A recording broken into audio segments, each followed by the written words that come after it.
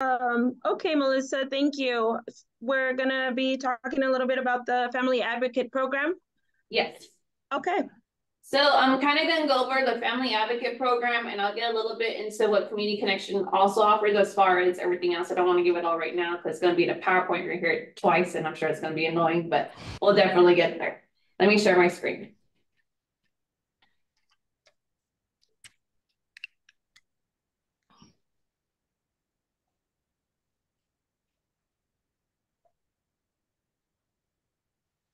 Okay, so current superintendent of schools, I am the family advocate. My name is Justine Garcia.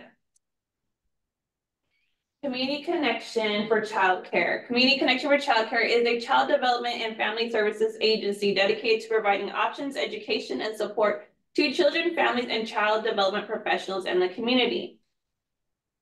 These are our resource and referral hours. We are known as an R&R department. We are open from Monday through Friday, 7:30 to 5 p.m.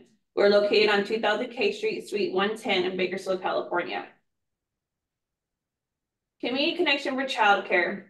Let us help find you childcare. You could call or be provided with a high quality care access childcare referral at any time on CCC. Meaning if families need a provider list with childcare as far as at-home providers or a childcare location, we can offer you guys a list of childcare facilities, even if you do not receive a community connection. You can find everything on our CCC 4C's website, online calendars. We offer trainings, workshops, child development resources. We have newsletters and early childcare education. Also looking help for paying for childcare. We offer alternate payment program, provides direct payments for childcare, full or partial, based on income and family size. Funds are limited. CalWorks provides direct payment for CalWork parents.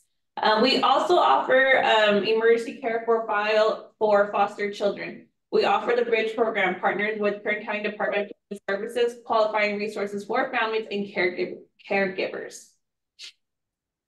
We also want to start childcare centers as far as licensing care in your home. We contact a resource and referral specialist on learning how to become a licensed care specialist. Also, we offer a program which is called a child care food program, meaning if you become a licensed care sitter, that we can help manage food for you in regards to taking care of the children. Interest in the workshops that help you offer high quality child care. Open to the entire community. Most workshops are free. Our workshops include early brain development, positive guide, running a child care business, and importance of play. So family advocates, we did have 2 advocates, but one of our advocates did have a reason for leaving, but I am the new advocate, advocating for families within 4C's childcare providers, community, and schools. Work together in partnership with families to remove barriers that block enhancement of independence, safety, and health of children at home, in school, and the community. Family advocates work within 4C's and other agencies to identify and define family needs, link families to service providers, educate parents and individual service systems, and assist families in accessing needs services. These are kind of our collaborations right here of who we work with. We work with a lot of organizations within the Kern County. Really goes far. We're really trying to expand just a lot of family referrals within different counties here. A lot of our referrals are based on housing assistance, food assistance, and safety. This is kind of a gist of what it kind of goes under, kind of categorized. And these are additional referrals that we do offer: health, immunization, dental services, legal assistance, employment, mental health, counseling, substance abuse, clothing, parenting, education, disability for a parent or child with special education. This is just some data. We're fairly new. We're barely been here for about 1.5 years now as a family advocate. This is a fairly new position, and this is just some data of how we have increased within just a year form. We are broken down for when a family advocate does help out a family. We have it broken down in phase 1. Phase 1 is a really high risk of resource, meaning if a family needs food assistance, housing, utilities, law enforcement, transportation, homelessness, rent relief.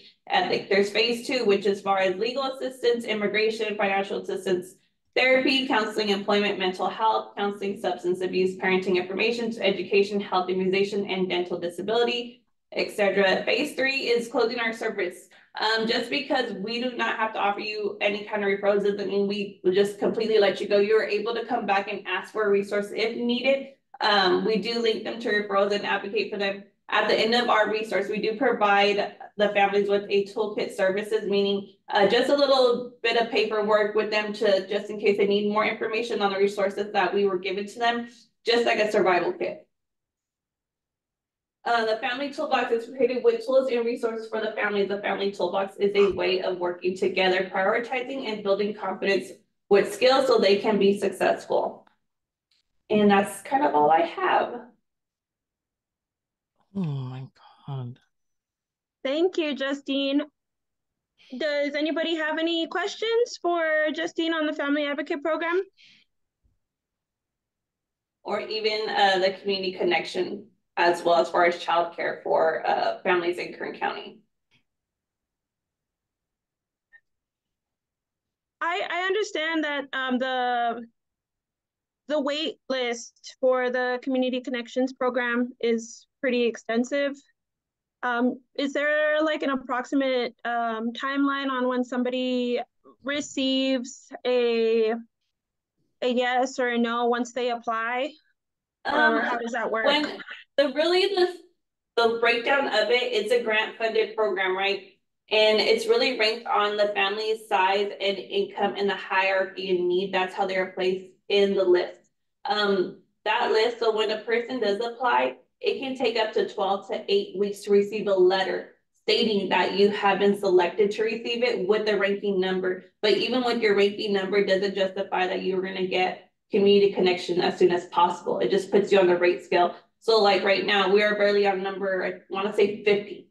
And then in 2 months, we're going to go from 50 to like maybe 70 who is ranked on that scale. It's just all a funded base. But the only faster pace that I've always told families, if they receive cash aid, not food stamps because they'll kind of get it mixed up, but if they receive cash aid, they are placed higher in the ranking system so they can get help with immediate care. I see. Okay. And with the Family Advocate Program, you do have to be part of Community Connections to work with a family advocate.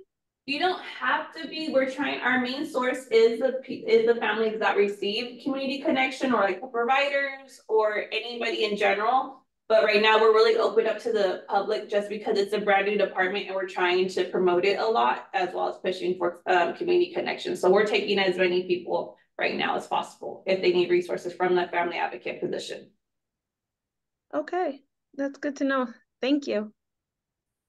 I have a question. Is there like a scale where you're able to look online and see if you would qualify for reduced childcare, or if it's free childcare, or like an approximate of how much you would have to come up with on a monthly to pay for the childcare? Yes, we do have, I don't believe it's on our website, but if you were to call us and let us know your family size, and we can give you the right amount of where your family needs to lie as approximately of how much income they need to make monthly to be able to receive a community connection. We're able to provide you with that information. Oh, okay, so it's not something that we can find online and just give to our No, just clients. because sometimes the scale does it does change. Recently they did make it a larger amount for families now, so it's a good thing, but they just haven't put it on the website. Oh, okay. Thank you. I do have a question. If because I do work with a lot of parents, I'm a social worker, and I do refer a lot of parents to the Community Connection program. For them to qualify for the Family Advocate program, is there a referral process, or how would they get into your guys' program? They can either talk to their caseworker from Community Connection, and because they have the family assessment referral form, and just let them know, hey, I may need more information as far as housing or utility assistance, whatever their resource they need, or they're able just to contact me directly and leave me a voicemail, and I will get back to them as soon as possible. Okay, thank you.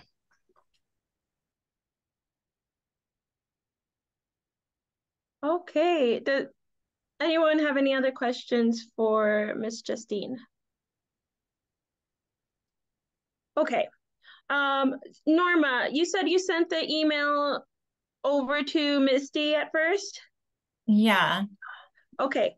So I don't know how come it's not coming through, but Paula is going to share her screen. Oh, great. Okay. So yeah, we're both on the Safe Surrender Baby coalition. And so thank you, Paula, for helping me out on this. No problem. There is a Safe Surrender Baby law that you may or may not have heard of. And this is designed for to protect a mom's identity and privacy if she decides to safely surrender her baby. If she's deciding for whatever reason that she can't parent, she can safely surrender at a fire station or a hospital within 72 hours of birth. Let's go to the next screen. And so, you know, we've all heard of that child being left in a dumpster. This would be a woman, a family in crisis. So an alternative is to just surrender the baby. And there's three main points to safe surrender. That's no shame, no blame, and no names. We can go to the next screen. So this is our family that was honored this year at our Safe Surrender Baby proclamation. And they received this guy who's brave enough to be in the picture with them. And he was safely surrendered and placed directly with a family, in this case, the Davis family. And so all the babies are placed with a family who's already approved for adoption. And so this is Nathan's picture in the hospital. And now let's go to the next screen.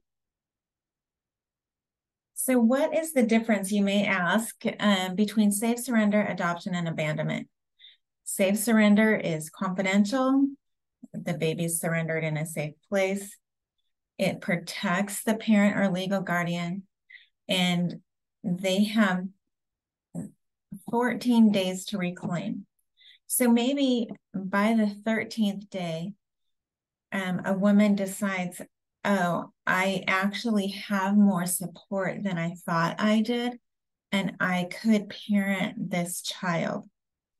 That's where you guys come in, like the family advocates, all of that, wrapping around the family to give them the support. Adoption is permitted, so safe surrender has to be within 72 hours. But what happens if a woman, you know, a month down the road decides, I can't do this? She could still choose adoption, and the parental rights have to be terminated in that case.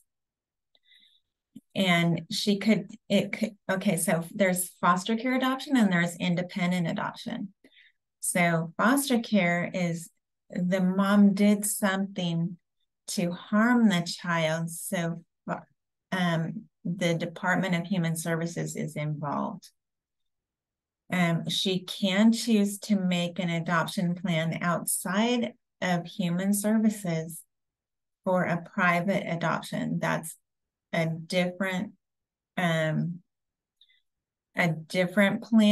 CPS isn't involved. She can choose the parents that she wants to raise the child. They are background checked, and you know, she can choose an open adoption that way if she wants.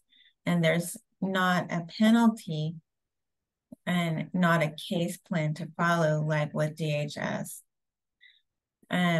Safe surrender, she doesn't have to have a case plan. There's no penalty, nothing, but she's not going to know who's raising the child. Then there's abandonment. That's extremely dangerous, and the birth mom can be prosecuted. One more thing with safe surrender. Let's say that she doesn't want her face shown. She doesn't have to be the one. Like if she gives birth at home and the baby's transported to the fire station or a hospital, it can be somebody else taking the baby there. Whoever it is that is giving the baby over, handing the baby over, they are given a bracelet with numbers on it. And the child has the anklet on it. And whoever's coming to reclaim has to bring that bracelet with them. It can't be birth dad coming on the 13th day and saying, I heard my child was safely surrendered. There's no proof. We can go to the next slide. So who can, I was ahead of myself apparently, who can safely surrender the baby? The parent, legal guardian, or another lawful, another person with lawful custody. And where to the hospital or a fire station. They can't just put the baby on the doorstep of either of these places. They have to hand the baby over. There are other states who have a safe surrender box, and we've been seeing that in the news. In California, we have to surrender to an individual. And if the mom is giving birth in the hospital, of course they can choose safely surrender, but they can't have been coerced. They have to come in saying, we choose safely surrendered. We can go to the next slide, Paula. So here's the process. The mom has to say, I want to safely surrender. Then the matching bracelets are given. And there's a voluntary medical questionnaire that is given. It's not mandatory. A lot of times people don't fill it out because they're fearful it will tie them to, that their name will be out there. The parent or legal guardian is free to go. There's no questions asked. And then so whether it's the hospital or the fire station the child is surrendered at, then CPS is notified, because whoever is approved as the adoptive parent for a safe surrender child is approved under Department of Human Services. This is not talking about independent adoption.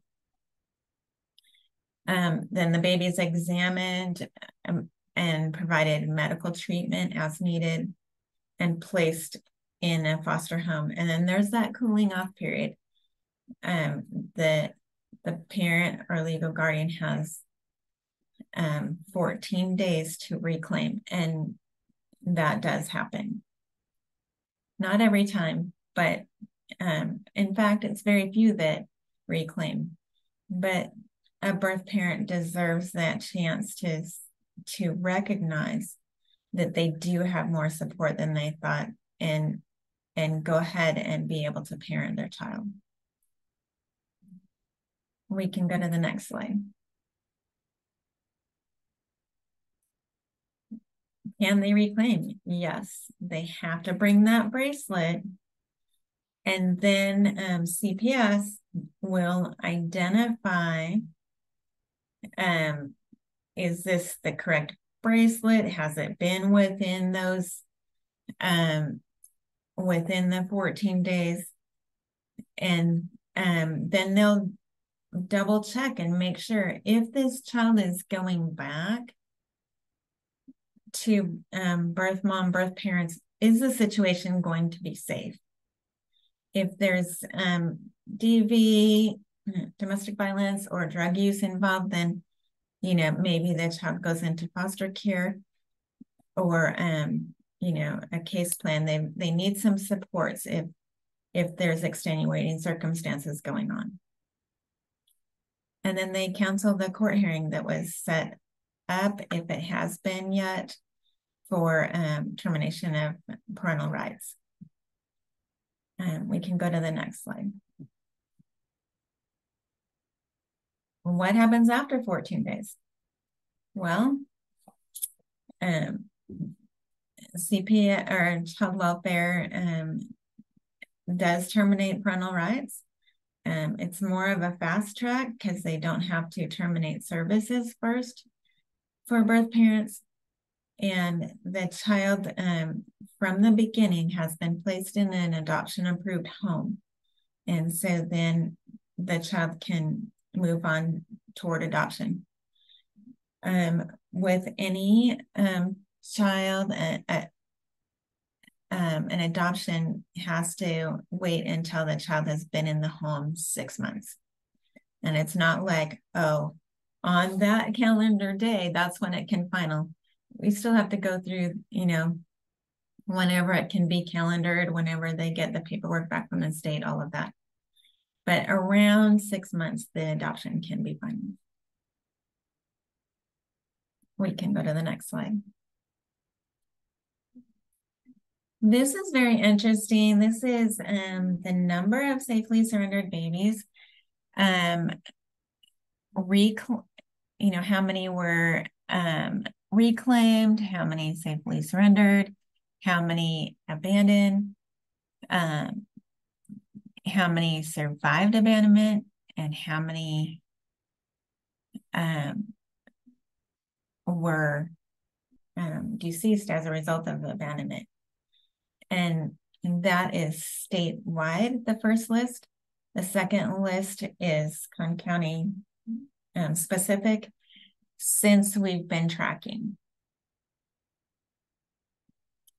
So you see, like, there are those foster parents who really want to adopt out of foster care, and maybe they think that it's less risky for the, you know, to take on a safe surrender child.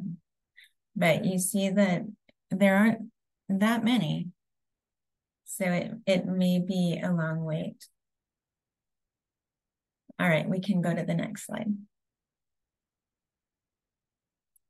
We're gonna play this video for you.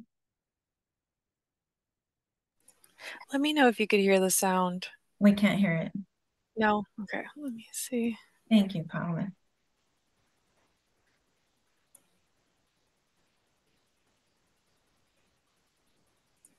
Excuse our technical difficulties here. Thank you.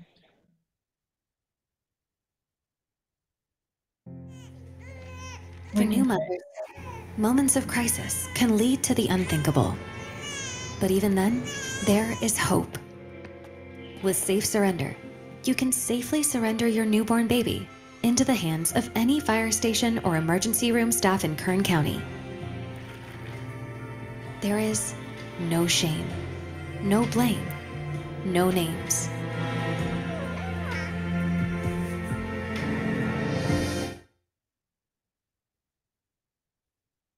Thank you. We can go to the next slide. And so here, if you want more information, here's where to find it. Also, if you guys want brochures for your office, there are these pamphlets that come in English and Spanish. And then there's these little, like, business card size cards that you can give out. They're like a thicker card, kind of like a business card, and it's English and Spanish as well. And it says there is an option: no shame, no blame, no names. Don't abandon your baby. You can safely surrender your newborn up to 3 days old into the hands of any fire station or emergency room staff in Kern County. And then it has a website and then a phone number on it. Any questions? Thank you, Paula. Thank you so much, Norma. I did have a question. Can you explain briefly the circumstances under which a parent can choose the adoptive family if they decide that they can't keep their baby? Yeah, so that would be a private or independent adoption.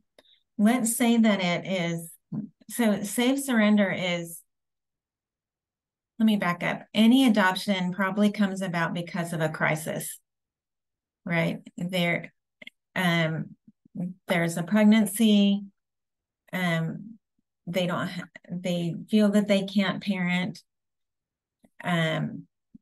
so they're choosing adoption. Safe surrender, you're walking away. Remember, no shame, no blame, no names. You don't know who is going to end up with the child. For some women, that's too scary for them. Maybe they want their friend to raise the kid, their aunt to raise the kid. Then they can choose who they want, or they can reach out to an adoption agency that may have profiles of families that they can look at and choose who they want to raise their children. Let's say it's their friend. Their friend is not there. There are cases where the family member can adopt and doesn't have to pay for the investigation through state adoptions. And so if it's a foster care adoption, then it is through Kern County, or you guys are close to LA County. They would be doing all the paperwork and all that. They would be acting as the attorney. So if you're a foster parent and you adopt, you're not paying thousands of dollars for the adoption.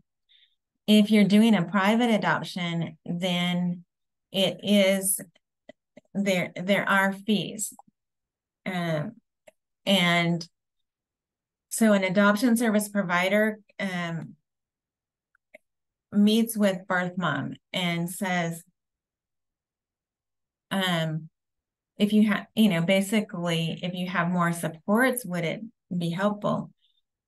If they're set on adoption, then the adoption service provider or an adoption agency can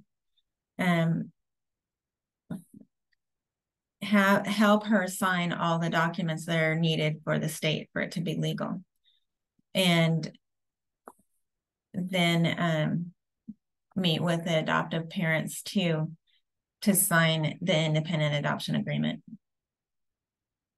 Did I go off on a tangent, or did I answer your question? No, definitely not. Thank you. Yes, that clears things up. Yes. Okay. If you have more questions, I'm happy to answer at any time if some situation comes up. On the side, I am an adoption service provider, so I have worked with birth moms to make an adoption plan. I've also been called into the hospital to see, because there was a woman, she wasn't clear at first whether she wanted safe surrender or private adoption. So I came in with the hospital social worker to see what were the things that were important to her. And in her specific situation, it wasn't important for her to have any contact later on. In a private adoption, you can have contact later on. In a safe surrender situation, there's no contact. You're not knowing where the baby is going to be. Thank you. You're welcome. Thank you so much for having me. Okay. If nobody else has additional questions for Norma, We have our final presentation from Melissa with CAPK about the VITA program, the voluntary tax preparation. Okay. Hi, everyone. So I'm going to go ahead and share my screen. Hopefully I can pull it up.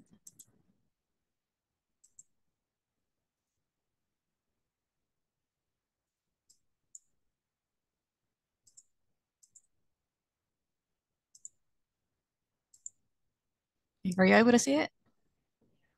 Yes, can you hear me well? Sorry, I'm a bit soft-spoken, Yes. so hopefully you can hear me. Okay. So hi, everyone. Again, my name is Melissa. I'll be talking about the Volunteer Income Tax Assistance Program, also known as VITA. So this is through CAPK. I know there's other agencies that also have their VITA program. It's pretty much the same thing. It's just that for our purposes, it's provided through CAPK.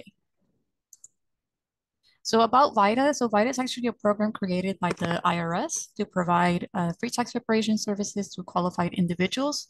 We try to target individuals who earn less than $60,000, people who have disabilities, people who know limited English. I do want to clarify that although these are the people that we try to target, it's not the only people that we serve. Our services pretty much can be used by anyone other than people who have income through rental property. So in other words, if someone owns property and they rent it out and that's their source of income, that is outside of our scope. Unfortunately, we won't be able to help with that. But other than that, it really doesn't matter how much a person earns. They're able to file their taxes through our program.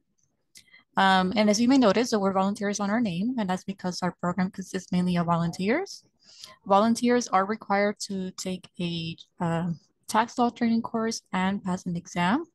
Um, um, One thing I do want to clarify, because sometimes people think like, oh, we say volunteers and they get scared. I don't know, they make it seem like, we just pick like random people to come into the office and do that. That's not the case. They do have to, like I said, take that training course. They have to pass the exam. And then also anyone who completes the tax return, so our volunteers, when they do a tax return, it is reviewed by one of the paid employees of CAPK, just to make sure that everything is done correctly. And so our program pretty much offers like free tax related services. So we can do like tax returns. Currently, we're able to go as far back as 2018. Um, we offer assistance with ITIN applications. ITIN is the individual taxpayer identification number. So this is for individuals who don't have a social security number, but would like to file a tax return. The IRS will provide them with this ITIN number. And this ITIN number can be used by adults and children. So we can help them apply for that. We can also help them renew it because it does expire, especially if they have gone years without doing a tax return, that ITIN will typically expire and they will have to reapply. We also help responding to audits by the IRS, or they receive any kind of letter, explaining maybe why they didn't get their tax return, things like that. We can explain that to them, and we can also help them like take action so they can get that corrected. And similarly, we also do like amendments. So like if there's an issue with the previous tax return, we can correct that. Or if there's like a credit that they missed out on the previous year and they think that they were eligible for, we can also amend that tax return just to see if they would actually be eligible to claim that credit. We also currently are helping them to claim their federal stimulus payments. I know this is a bit old, but there are some people who didn't receive their 2020 or 2021 stimulus payments. So currently for 2020, they have until May of this year to still claim that credit. They would require to file a tax return, but like I said, we can help them to file all their tax returns just so they can get that, money back. And again, all of our services are free. So quickly, I just want to talk about 2 California credits. Obviously, there's many credits that people can be eligible for, on the state side or on the federal side. There's these are for individuals who earn pretty much less than $31,000.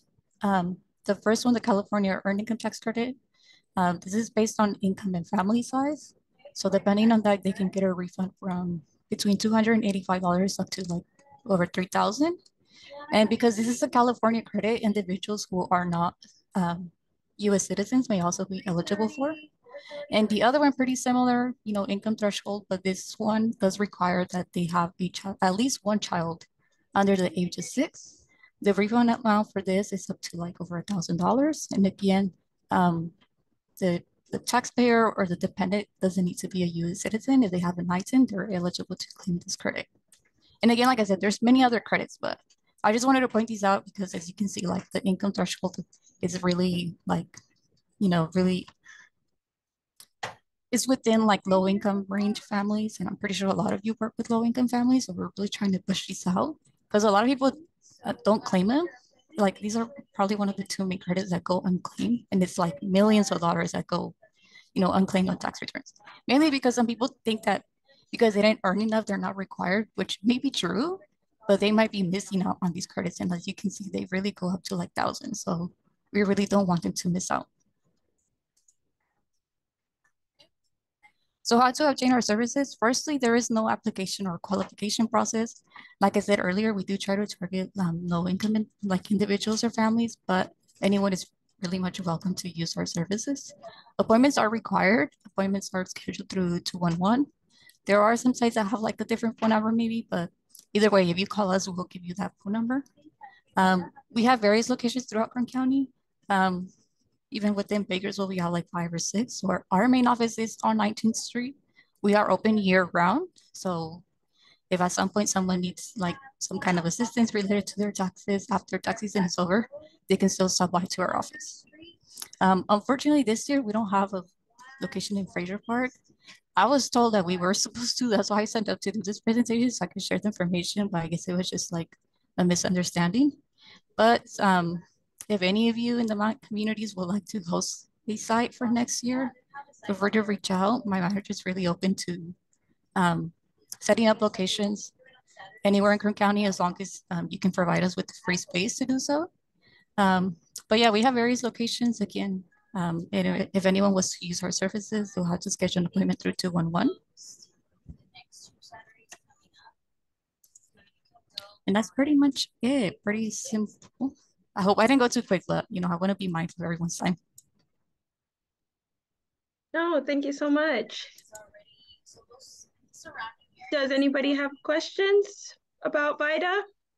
I do. Is it working? Can you guys hear me? Yes. Yes, I can hear you. So if we wanted to be like a host spot, would we be able to do that if we gave you guys a space for next year or even in the coming future? Yeah, of course. So we actually partner with like other family resource centers like here in the area. Okay. Like I said, as long as you're able to provide us with the space. I know sometimes we can also do like virtually, like maybe the clients will come into your office, but we would do like the services virtually. So that's like another area that we can explore. But yeah, I really want to push out to have like the site there in Evergreen because I don't think there's anywhere near close there. So yeah, if you're interested in that, let me know. And I can connect you with my manager. I would love that. Do you think it'd be something we'd have to wait until next year to do, or do you think like if we got in connection with your manager, we could get something set up like soon, even if it's like a day a week or something? You mean like within this tax season still, or even just yeah, like later is that on? possible, or would it be next year? It'll probably be next year just because we're already fully booked with sites. And then also, well, the tax deadline is on the 15th of April. Yeah. And we already have like a lot of locations like just squeezed in so we can make sure we serve all of those areas before the deadline. But who knows, maybe we can like go even like after tax season, like, I don't know, 1 day a month or something, or just like once, maybe later that month, just to like, if anything comes up.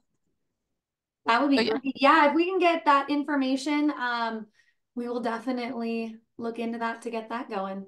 Yeah, of course. I put my email in the chat, but I can put it in there again if you want to reach out to me, and then I'll forward that to my manager. Perfect. And hopefully something will pop up. Yeah.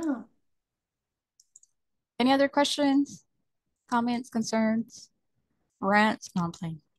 No rants. It's too early for that. If somebody were to reach out from a rural area, kind of like us, would the virtual option be available for this tax season if they dial 211 and try to set up like a virtual appointment? Not necessarily, unless we have already agreed with a specific site that that's how we're going to deliver the services. But other than that, unfortunately, no, everything's pretty much in person. I know during the pandemic they did have like virtual, but for now it is in person. Okay. Thank Sorry. you. I know it's not very flexible, but No, thank you so much. It's definitely a really good resource, and we have had questions about assistance for the taxes. Yeah, I can upload a flyer. It'll have like the information of the main office here, but the phone number is still the same where you can reach out to either schedule an appointment or ask like questions related to taxes. Thank you, Melissa. Thank you for having me. Okay, so we are coming up to our round table. Does anybody have any events, any information coming up for their agency that they want to share? Hi, Doris. Yeah, go ahead. I think we're having a little trouble hearing you, Doris.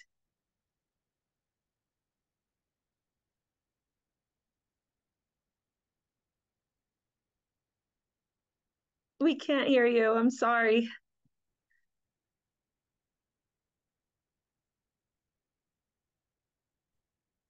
Okay, how about now?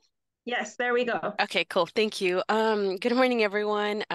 This is Doris Reyes from Kern County Public Health Department. I have some really cool information coming to Fraser Park. We have our Know Your Numbers program coming to Fraser Park. Not anytime soon, but it is coming. Let me share that flyer with you guys. We are coming on starting May 15th from 12 to 1 at the Fraser Park Branch Library.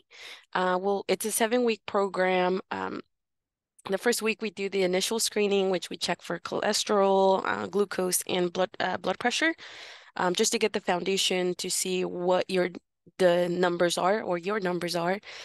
Weeks 2 to 6, we have 30 minutes of exercise and or fitness classes with our fitness instructor, and their other 30 minutes are nutrition classes with our nutritionist. And the final week, which would be the 7th week, we do the final health screening. Again, we check for the glucose, blood pressure, and cholesterol levels, just to see if like there's been any improvements on anything that our community members who are interested in this program, if they've made any, if anything, if they've learned anything from like our program, hopefully they continue to create good habits on healthy eating and exercising. So I'm going to drop the flyers, or the flyer on the chat. Please let me know if you have any questions. This is a free program, by the way. It's a completely free, oh, it's a complete, it's a complete free program for anyone in the community. So we will be in Fraser Park starting May 15th, and then I believe that's a Wednesday, May 15th. I could be wrong. Yes, it's a Wednesday. So every Wednesday for 7 weeks from 12 to 1 at the Fraser Park Branch Library. Thank you.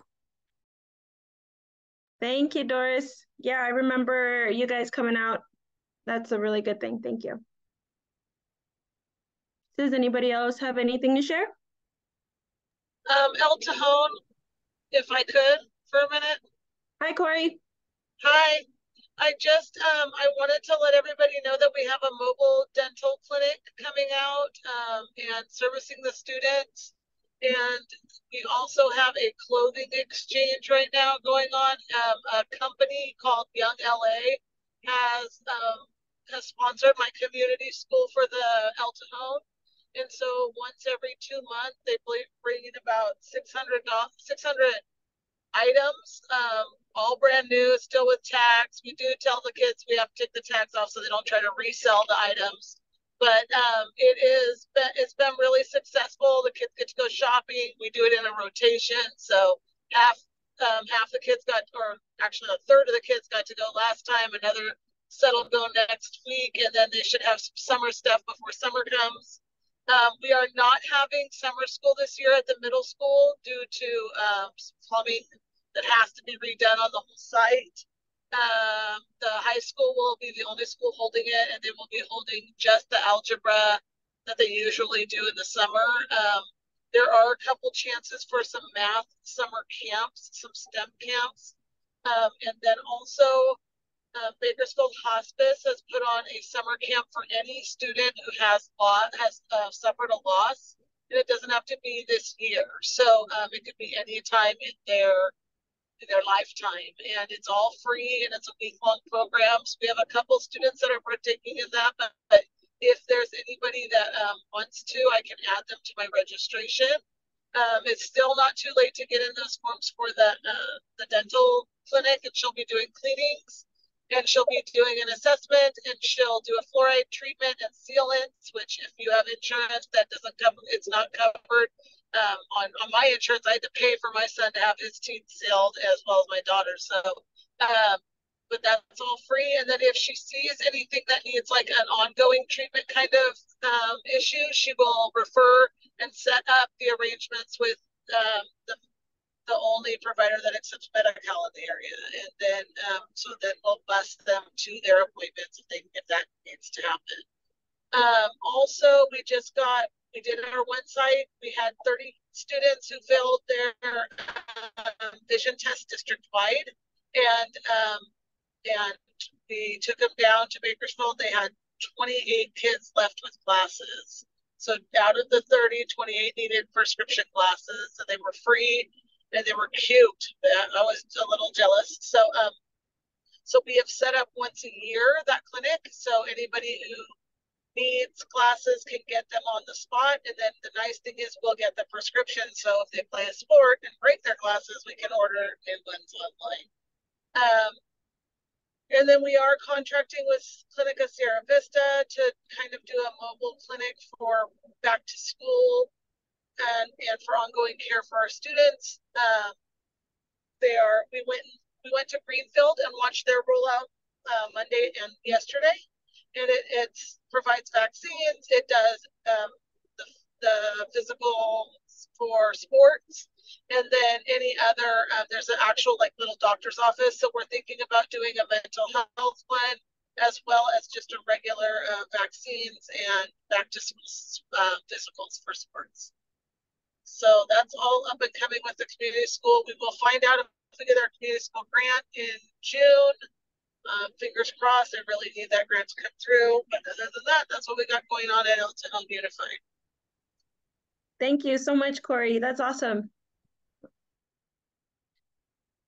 Okay, really quickly, I would like to share some of our upcoming events here at the MCFRC. We have been pretty busy with our Help Me Grow workshops these last few weeks. There's 6 in total, and we're coming up to the 4th one. It's every Wednesday. It starts at 11. There's free childcare, and we're touching on some important topics when it comes to parenting. I think the next ones that are coming up are on nutrition, emotional development, and physical activity. Please, if you're interested, give us a call and we'll give you some more information. There's free childcare and lunch if you like to attend, and there's always a little something that we like to gift our parents that pertains to the topic of the day.